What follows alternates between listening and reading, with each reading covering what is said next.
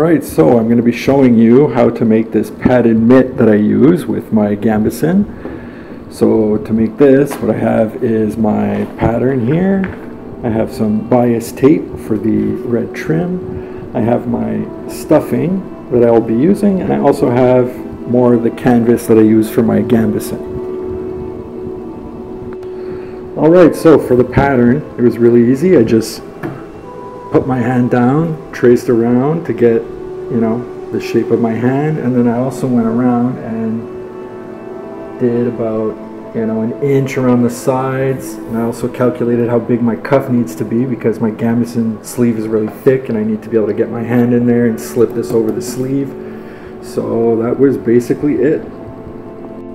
First, what I'm going to do is I'm going to cut out the padding that I'll be needing for the gloves. So I'm going to need 2 of these, one for each side of the hand. And so what I'm going to do is I'm going to take this and I'm going to pin it to the fabric and draw the shape that I'm going to be cutting out. You can see I've pinned it here just to kind of hold it in place. Now I'm going to go and draw along the edges here and get my shape that I will be cutting out onto the stuffing material. That is done. Finished tracing. I'm going to take out the pins here, take out the pattern, and you can see the shape has been traced out on my stuffing material. Now I'm going to cut that out. There is the padding. Just going to take out the pins here. Trying to do this one-handed. And there you go. Now I'm going to do the exact same thing for the outside layers, but with one difference is that instead of tracing the pattern along exactly, I'm going to add about another inch to a half an inch because I don't want to be sewing through all the layers of padding and the canvas. It'll just destroy the needles, and so you want to make it so that when you sew the seam later on, you're only going through the layers of canvas and not all the padding too. So I'm going to pin it down, draw it, but I'm going to add an inch around the sides. There it is. It is traced out, and as you can see, the pattern just sits inside. I've added that inch around the edges, and so I'm going to need now 4 of these. So I'm going to cut that out, and we'll see what that looks like. There they are.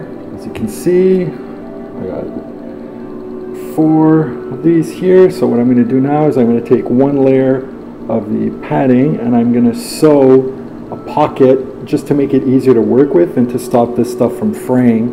And I'm going to make 2, basically the faces of the glove.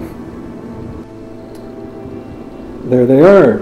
As you can see, I went around all the way around, sewed it, made a little pocket so the padding stays in place. Now I'm going to take my bias tape and I'm going to sew the cuffs on, and we'll see what that looks like. That is it. As you can see, here is the bias tape here to make the cuff. It's really nice. So next step is I'm going to put these one on top of the other, pin them together, and then figure out how much separation I want from my thumb, and then I'm going to cut that out, and then it will be sewing it together. There it is. I've sewn both halves together. I also cut the hole for the thumb and stitched around the opening, and then went back onto the pattern as close as I could. All we have to do now is take off all the excess around the stitches and then flip it inside out, and we should have a glove. There it is. That is the completed glove. I trimmed all the excess around the edges and then I flipped it inside out, and there is the glove. Just put it next to the other one here. You can see there they are.